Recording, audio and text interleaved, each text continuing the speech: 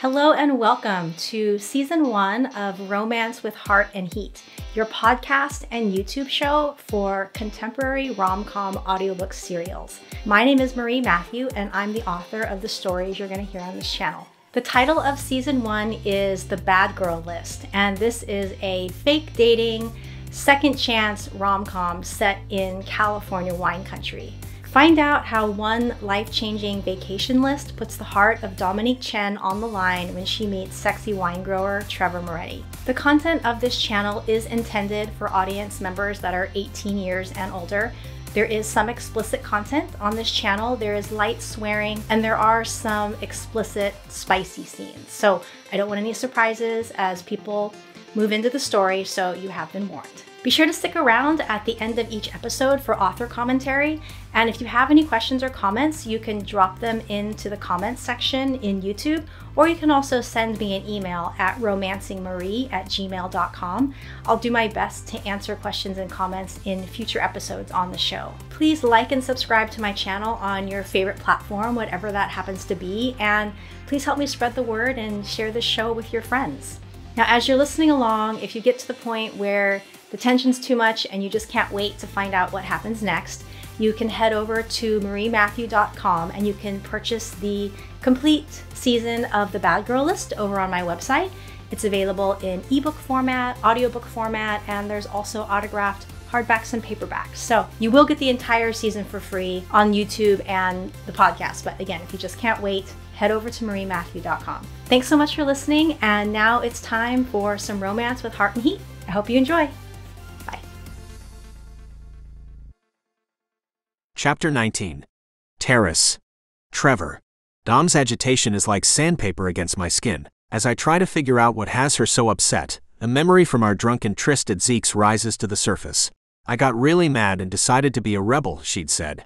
Like the number of bad and irresponsible things I've done in my life could be counted on one hand, but I decided to rebel against my boss and she fired me for it. The pieces slide together in my mind. Just a few days ago, Dad had gone to San Francisco to meet with a design firm, and Dom had just been fired from a design firm. The rebellion she mentioned is sitting right in front of me. It's easy to see what she meant. Most of the labels look like rehashes of everything else you see on a grocery store wine shelf. An illustration of the winery or vineyard on a cream or white background. Dom's designs break all boundaries. They are colorful, unique, and modern. I really love these, Dad says, but I'd like to see some variations. Think we can chat through them over a glass of late harvest? I guess so. Dom's eyes flick to her beaming family. In all our time talking, she never once mentioned that she worked on my family's label redesign. I wish she had said something to me, but I can understand why she didn't. And from the pride in the faces of her family, it's obvious why she hadn't worked up the nerve to tell them she was no longer with Presidio. I got her into this mess. That means I have to do something to get her out of it. Dad, it's the weekend and Dom is on vacation, I say. It's not fair to ask her to work. Helen says, I'm sure she doesn't mind. Dee says, Dom, you don't mind, do you? Mom says, Dom has always been the artist of the family. Dom says, I'm not really prepared. I don't have my computer or any of my notes or the design brief. No work, I say firmly. It's Sunday dinner, and I promise Dom a tour of our Viognier block. I take her by the elbow and rotate her body so that she faces the door. Tension oozes off her. We are faced with a wall made by her mom and two aunts. Excuse us, I say firmly. Dom and I are going to walk off our dinner. They fold apart like an accordion divider, making room for us to pass through them. Louise openly watches us, but the aunties only have eyes for the design boards. The three of them close back up behind us, continuing to exclaim over the artwork as I guide Dom past the table and out onto the veranda. She doesn't say a word until we are off the porch, over the gravel walkway, and into the vineyard. Her tension seems to ratchet up with every step we take. Finally she speaks. Trevor, I have to tell you something. Her sandaled feet send up puffs of loose dirt from the vineyard. I already know. What? You lost your job over my family's label redesign. She stops. How did you figure it out? I turn to face her. The moon is almost full, washing her smooth skin in pearly light. The look on your face. Your reaction back there. The little you said about your job. I rest my hands on her shoulders. You could have told me. She visibly wilts. I had no idea who you were when I met you. By the time I figured it out, it was just embarrassing. I almost had a heart attack when your dad first saw me at your house. I didn't think he recognized me. Dad never forgets a face. She grimaces. I won't make that mistake twice. Her chin tilts up, eyes searching my face. Thanks for bailing me out in there. What are you going to tell your dad about me? I'm not going to tell him anything. I'm not the idiot who fired you. I'll let your ex-boss explain to my dad why you aren't available to work with him directly on the project. I'm not sure what's going to hit my mom harder, Dom says. The fact that I broke up with Oliver, or the fact that I no longer work at Presidio. I wish I could say something to make her feel better. I wish I could gather her in a hug and squeeze all that tension out of her body. Do you want to go back inside and keep an eye on things? I ask. She hesitates, looking back through the wall of floor-to-ceiling windows, then shakes her head. You know what? I'm over this whole thing. At first, I think she means she's over me, my family, and this whole fiasco I've orchestrated. I think she means she's done with me. But she isn't finished. If they find out, I'll deal with the consequences, she says. I'm tired of being stressed out. Annika is right. I need to stop worrying about what everyone will think and just live my life. I need some fresh air. Will you take me on that walk? Of course. As I lead her into the grapevines, the bright green leaves flopping around us, she marches along beside me like a soldier on a mission. Have you ever considered that maybe you're not giving your family enough credit? I ask. What do you mean? Your mom and your aunts are nice. I mean really nice. That stupid award that Thomas brought out? And my swim team picture from high school. My family were raving lunatics, and your family acted like it was the most natural thing in the world. It embarrassed the hell out of me, but I think my mom could have brought out a dead cat, and your family would have been nice about it. It made my mom feel good. Don't take this the wrong way, Trevor, but you're not Chinese. You don't know what it's like. My grandparents on both sides worked their asses off to put all their kids through college. My dad's parents owned a dry cleaning business. My mom's parents owned a restaurant and Asian grocery store. My mom has a master's degree in engineering from Cal Poly, and my dad has a PhD in Cold War history. All my other uncles and aunties have degrees and good jobs. We're hardwired to be overachievers. It's in our genetic coding. They're going to be crushed when they find out about me. I consider her words. I can understand some of what she's saying. Elle had that drive Dom is describing. Anything less than an A was never enough. Anything less than 110% was unacceptable. You're right, I say. I'm not Chinese and it's not possible for me to understand completely. But just think about what I said. I think your family might surprise you. You wouldn't say that if you saw how much they adored Oliver, she says in a small voice. Or saw how proud they were when I was hired by Presidio. In her softness, I hear just how much she's struggling right now. I hate that she's feeling this way. Now that we're out of sight of our families, I do what I wanted to do earlier. My arm slides around her bare shoulders. I pull her against my side and squeeze. She leans her head on the side of my arm, her arms coming around my middle to hug me. My body responds to her nearness, my blood heating with a slow burn. I shift her body, rotating her into my front. She doesn't resist. Her head rests against my chest, her arms still looped around my waist. I run my hands up and down her yellow sundress. She feels so fucking good against me. My dick is already responding to her nearness. I shift just enough so she can't feel it. You know what I think, I say. What? I think Oliver is an asshat who will someday regret his decision to let you go. And I think by the time my dad is done browbeating your ex-boss, she's going to regret underestimating you. There are better things and better people out there for you, Dom. I know it. She leans back to look up at me, her eyes searching my face. You want to know something? She asks. What?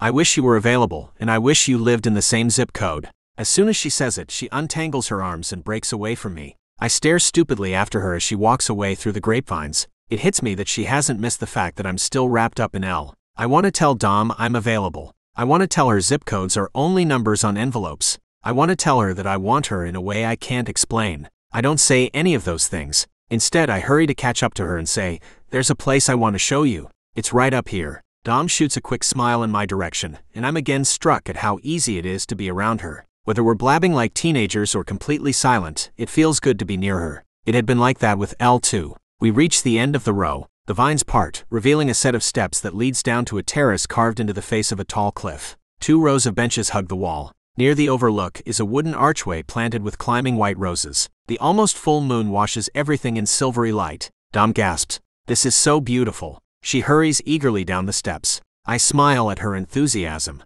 We had this made for weddings. It's perfect. She stands beneath the archway, staring out over the dry creek valley. More vineyards stretch out in front of us. A soft breeze stirs the grapevines, causing the leaves to catch the moonlight as they sway. Is this where you and Elle were going to get married? She turns to look up at me as I come to stand beside her. I wish. I smile at the memory of Elle flatly refusing the idea when I proposed it. Normally I clamp down whenever someone mentions Elle, but I keep talking. I would have liked a small wedding, but Elle said we had way too many friends and family members to get married on a terrace the size of a tiny house. I didn't mind. I loved her so much, I would have gone through a drive-through Elvis chapel if she'd wanted. I gaze out over the vineyards. Sometimes, the life I had with Elle feels like it belonged to someone else in another dimension. I surprise myself again by continuing to talk. Elle was magnetic. She made friends instantly. I remember one day she told me she was going to have lunch with someone she met in the bread aisle at Safeway. I chuckle at the memory. I thought it was so weird, but that was Elle. She liked people. My parents wanted her to help me with wine sales after we got married.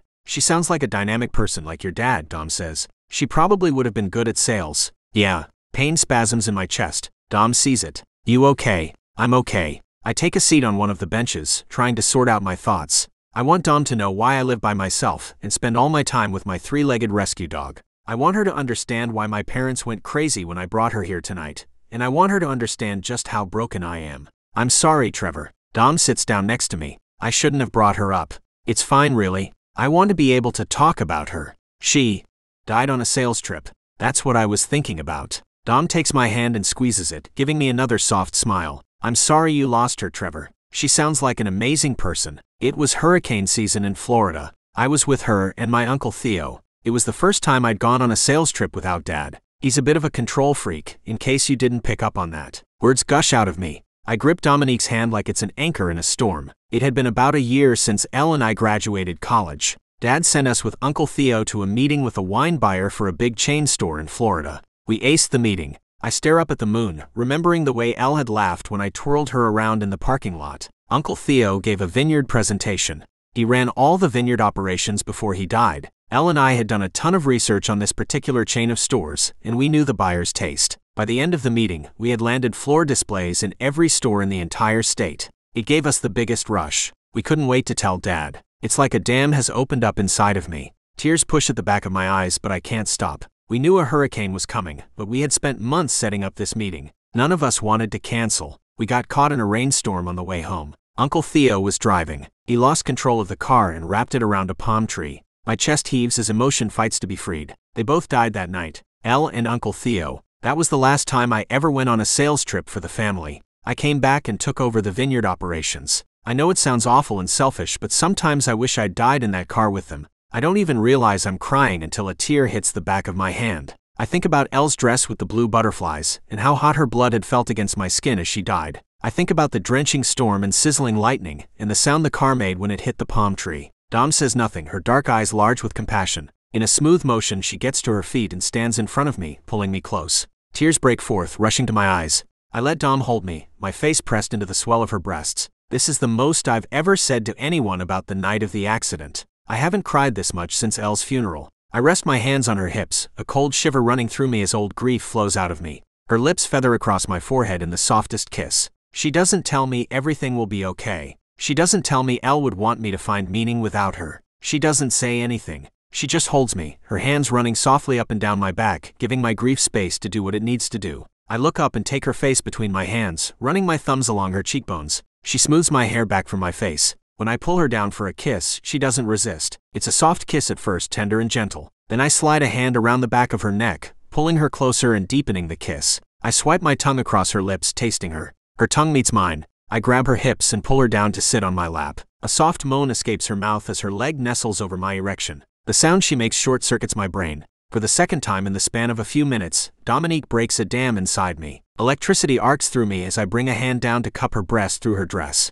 It's not enough. I can't stand the flimsy layer of fabric between us. I need to feel her, need to have her skin against mine. I yank down the front of the sundress, exposing her to the moonlight. Her breasts are so fucking perfect. I lower my head and take one in my mouth, sucking greedily. I squeeze the other one with my hand, rolling her nipple between my fingers. Our movements become frantic. She claws at my shirt, dragging it free from my jeans as she sucks on my neck. I push her dress all the way down past her belly button and slide my hands over her perfect skin. Her hands climb up the inside of my shirt and sizzle across my torso. The desire I felt at Zeke's that first night returns. My dick is throbbing, and I can't see anything beyond Dom's face. My only coherent thought is that I want her right here, right now. And I don't give a flying fuck if our extended relations are all sipping late harvest 100 yards behind us. She tackles my fly, her fingers fumbling at the button. I growl in response and wad up the lower half of her dress, exposing a dainty cotton thong. It looks so perfect on her petite figure, but it's the only thing standing between me and what I want. I twist it between my fingers and tear. The panties fall away, revealing a dark triangle of hair. Blood pounds in my ears as Dom's hand dives into my pants and pulls out my dick. I groan as she tightens her grip around me, hand pumping up and down. Fuck, that feels good. I grab her hips and pull her closer. My breaths rasp in and out of my nose as she continues to stroke me. I pull her legs around and tilt her back just far enough so I have a perfect view of her glistening folds. Fuck, she's gorgeous. I run my hands through her wet pink folds, watching her eyelashes flutter as I work her clit. The way she whispers my name makes my body hum. I want to go down on her, but I'm held hostage by her hand around my cock. I try to remember if I have a condom, but I don't even know if I grabbed my wallet on the way out the door. I don't even know if I have condoms that haven't expired. I can't remember the last time I bought new ones. Fuck condoms. At the rate Dom is going,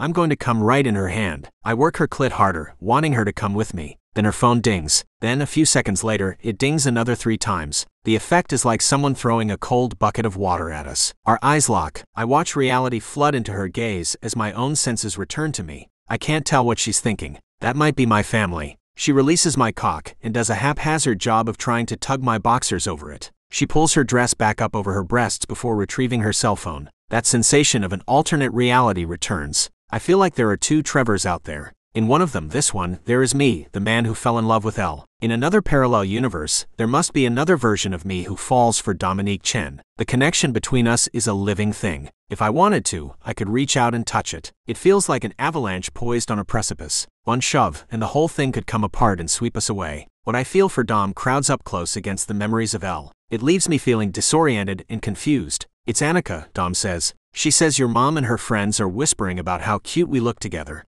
What?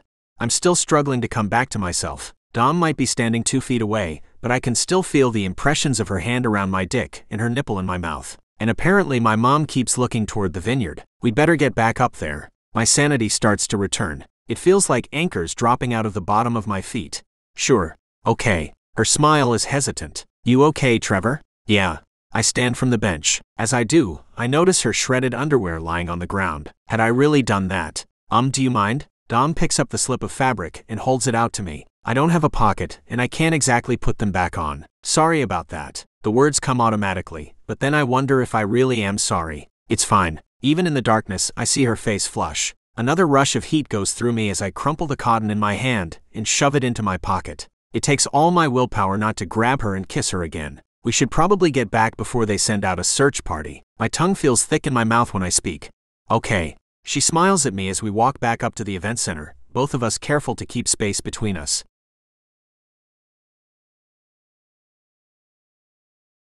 Chapter 20. Memory. Trevor.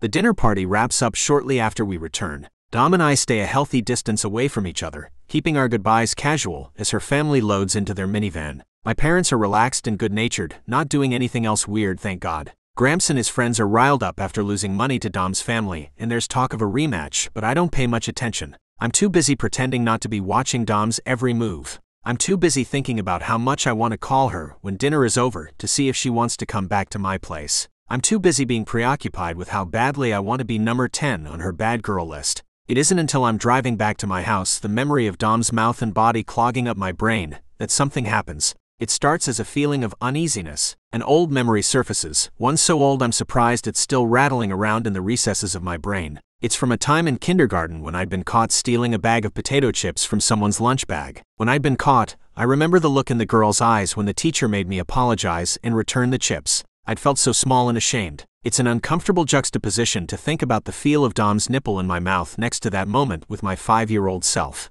I try to focus on Dom, but the uneasiness continues to grow. An image of Elle fills my mind. I see her bright eyes and wide smile. She's so dazzling that my heart lurches. My breath catches, but not in a good way. I slam to a stop under my carport and throw the truck into park right before the trembling starts in my hands. I know what's happening to me. I'd gone through a period of panic attacks for a few months after Elle died. I thought I had left this behind me, but as I struggle to get my breathing under control, I feel her loss as strongly as I felt it in the beginning. It's jagged and raw and feels like someone is tearing my heart out of my chest. I rest my forehead on the cracked leather of the steering wheel and grip it with both hands as the tremors take me. I force myself to breathe deeply through my nose as I count backwards from 10. By the time I get to 2, the shaking has subsided. By the time I get to 1, I feel exhausted and drained, but at least I can breathe again. I get out of the truck and walk slowly toward the back slider door. My stomach is heavy, that feeling of shame weighing on me. My phone dings with a text message. I pull it out of my pocket before I can think better of it. It's a message from Dom.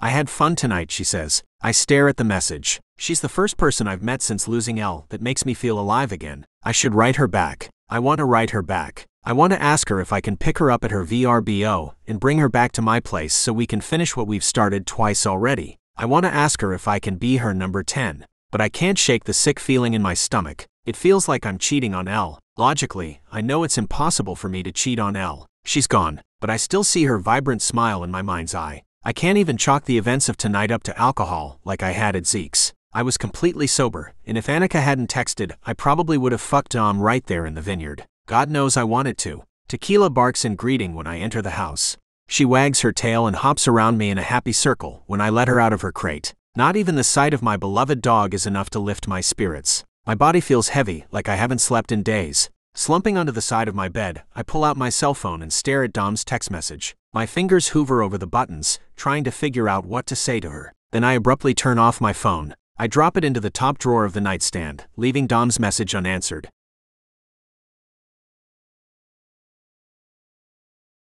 Who says you need a +1 for a satisfying date night? Meet Hello Date Night, the book box that contains everything you need for a perfect night of pleasure. Each box comes with an autographed copy of the Bad Girl List, a discreet feminine pleasure toy with a matching travel bag, and a sensual rose candle. Say yes to your perfect date night and head over to mariematthew.com to purchase this limited edition book box today.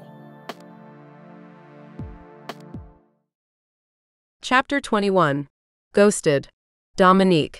Did he text back yet? Annika asks, pulling her pajama top over her head. I'll cover for you if you want to sneak out with him. I shake my head. He didn't write back yet. My skin still hums from its contact with Trevor. The feel of his body and his touch have left me wanting more. More than anything, I want him to be my number 10. I told you he liked you, Annika says triumphantly. I told her everything as soon as we got into the safety of our bedroom. You should have shagged him in the vineyards. That would have been hot. Yes, it would have been hot. You sent those text messages and I got paranoid. Annika makes an annoyed sound in the back of her throat. If I'd known what you guys were up to, I wouldn't have bothered you. I glance at my phone again, but still no message from Trevor. I shouldn't feel disappointed. It hasn't been that long since I sent the message. He could be helping his family clean up the event center. I decide to distract myself. I leave the phone on the nightstand and go through the motions of getting ready for bed. A part of me hopes he'll text back and want to go out, but I'm not desperate enough to sit around in my clothes waiting. 20 minutes later, still no response. The giddiness I felt has changed color, morphing into something uneasy. I swipe the screen and open the text. Next to my message is a red notation telling me he received the message. Why hasn't he written back? It's fine, I tell myself. He's probably just tired from tonight. Based on the text message he sent me that morning of his dog, I know he's been up since before sunrise. Anything? Annika comes back into the room and closes the door, her hair wrapped in a bun on top of her head in preparation for sleep.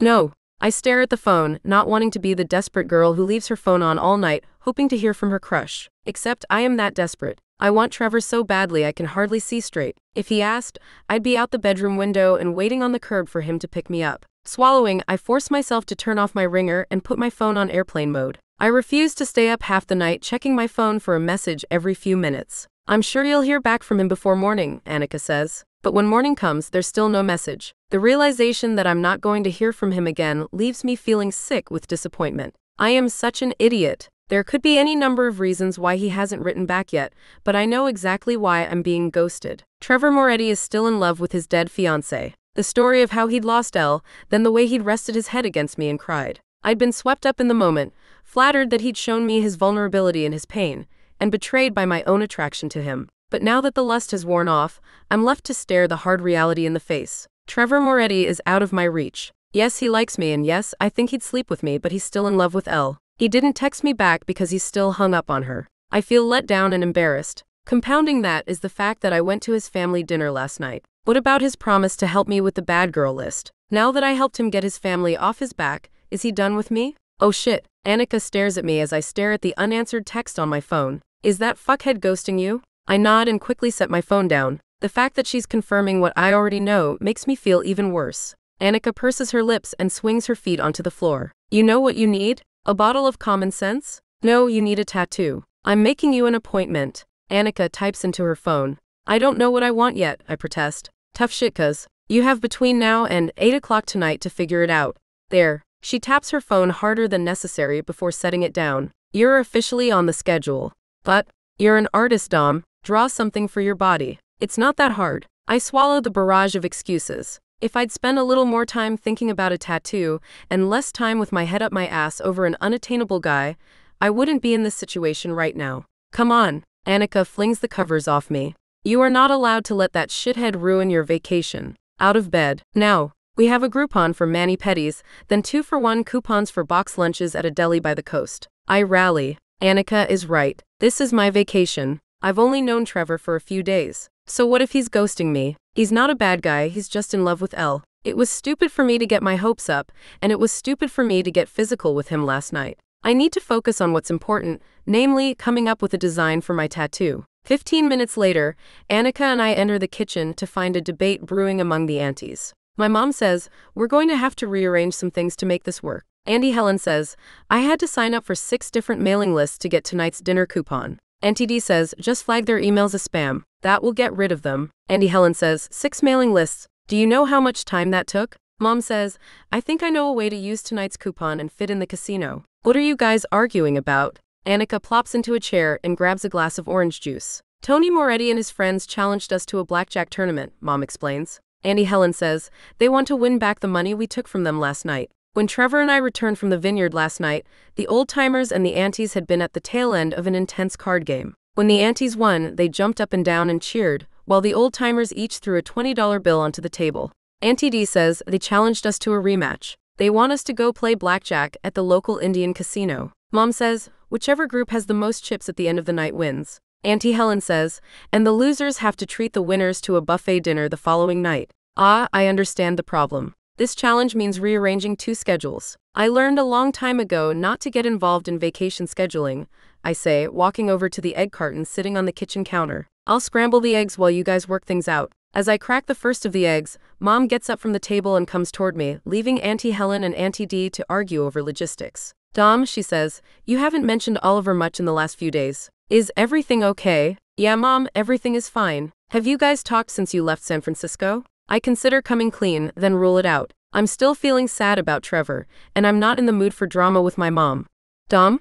It's tax season, remember? Oliver doesn't like to be bothered during tax season. It's a perfectly believable statement. Mom has been hearing that story for the past 5 years. Okay, she says. If you want to talk about anything, I'm here. Thanks, Mom. Everything is fine. I shift my attention to the eggs, hoping she'll get the hint and drop the subject. Okay, sweetie. Mom drifts back over to the kitchen table. She obviously picked up on the chemistry between me and Trevor, despite our best efforts. Or maybe she'd overheard someone in Trevor's family say something. It really doesn't matter. I'm on vacation, and I'm not going to see Trevor Moretti again. She'll forget him in a day or two. Now I just have to figure out the best way to tell her about Oliver.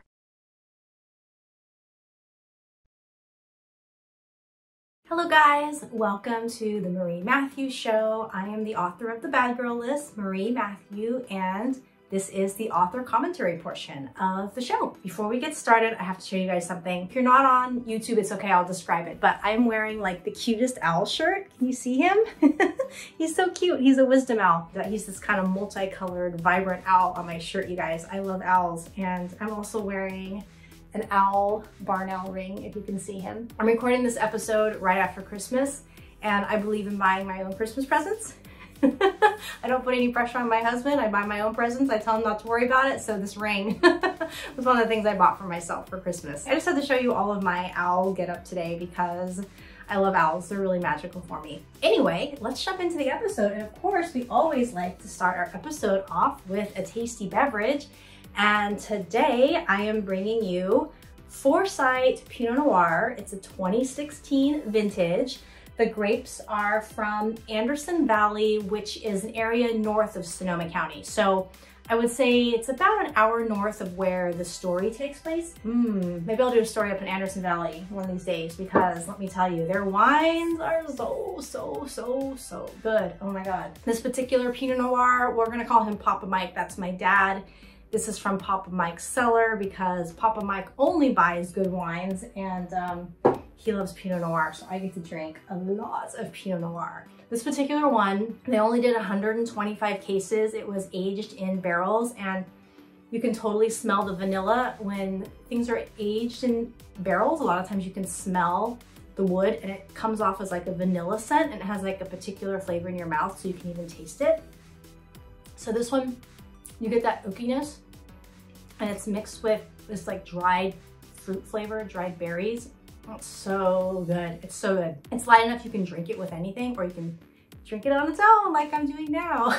So anyway, cheers. And as always, I will link Foresight Winery in the show notes if you want to check them out. Always love to give props to our little local wineries. Today we find ourselves in episode 7 of the Bad Girl List, which I entitled Ghosted. And obviously I entitled it that because in this episode, Trevor ghosts Dom. And you know, in a romance novel, they can't get together in the first 3 pages, right?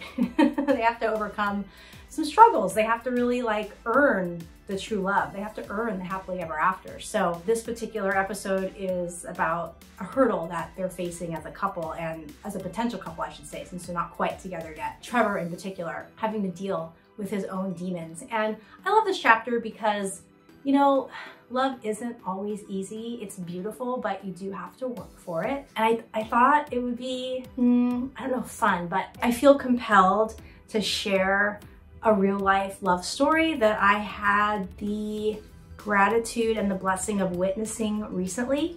It was with my in-laws, my father-in-law and my mother-in-law. They have been married for 62 years, like 6'2".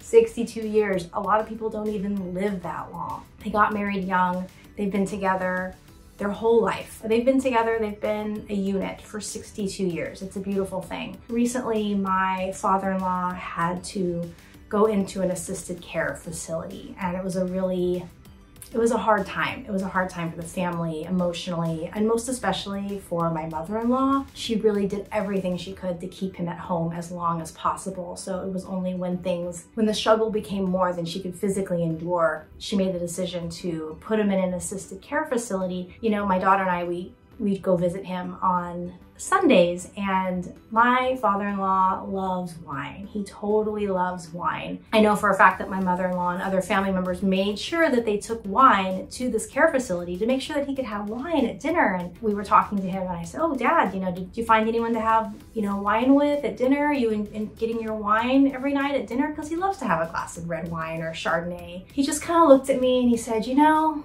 I don't have Rosemary to enjoy my wine with, so I don't have any wine." And like, there was a part of me that my heart broke a little bit, because I didn't realize that the ritual of drinking wine, how that was something they did together, and it was also an expression of their love as a couple, was to share wine together every night. I didn't understand how entwined that was. And on one hand, it made me really sad because he didn't have it, but on the other hand, like, I saw how beautiful that was. Like, how beautiful that he had that ritual that he shared with his wife for 62 years, drinking wine together. It was definitely a passion of theirs their whole life. They always went wine tasting and had a huge wine cellar and loved wines and had wine parties. So wine just had a significant role in their life. And it was interesting, as my daughter and I were sitting there talking to him, there was a lot of comings and goings, like people ringing the doorbell, people coming in and out, workers moving around, like all this activity. And my father-in-law, like, he wasn't paying attention to any of it. And then in the middle of all of this, like, hullabaloo, the doorbell rings. And all of a sudden, like, his entire body went alert. Like, he was sitting up straighter on the couch. He was like looking over his shoulder. He was trying to see who it was. And it was the first time he had acted like this. All the other times he wasn't paying any attention. And so I look over towards the doorway, and I'm not even kidding, my mother-in-law was the one that walked in the door. Wow, like, even just talking about it gets the chills. I was like, he knew it was her. Even though he didn't know it was her, his subconscious and his body, like, he knew the love of his life was showing up to come see him at that very moment. And he was on high alert. And then she walked in and sat on the couch, and, you know, they were holding hands, and it was really cool. And I was just telling that story to my husband, like, it was just so beautiful. It's the sort of love you do have to work a lifetime for. I wish you could get it in a 300-page book, but that kind of love, 62 years in the making. And let's face it, like, really beautiful, right? Really, really, really beautiful. So I found it really inspirational, and I thought it would be nice to share that story, especially because this episode was a little hard and sad, and we do know that there are hard and sad aspects of love. I felt compelled to share a story in my own life of a love that is going through things that are hard right now, being separated, but yet like it's still there. The love still perseveres. I find it so beautiful and magical, and oh, getting a little choked up. I felt really blessed to witness it. And I made sure the rest of the family heard about it. Like, you won't believe this. How cool this was. Like, this connection that they have, it's so deep. He knew she was there before he knew she was there. Oh, I'm crying a little bit. Anyway, so that was the story that I wanted to share with you today, and I hope you enjoyed hearing it, and I hope it brought a little joy to your heart. How beautiful love can truly be. That wraps up today's episode. I really hope you enjoyed hearing the story. I always very much appreciate having you here, listening to my stories, being a part of this romance world that I'm building. I really, really appreciate it. You can always reach out to me at romancingmarie@gmail.com. You can leave comments in YouTube. I always try to read those and respond. And of course, you can always find me at mariematthew.com. You can get autographed hardbacks and paperbacks of the Bad Girl list. You can get ebooks, audiobooks, and of course, we have our amazing, exciting Hello Date Night box, which you can also purchase over on the website. So please come visit me there. I would very much appreciate it. And until next week, cheers everyone. Have a good one. Bye.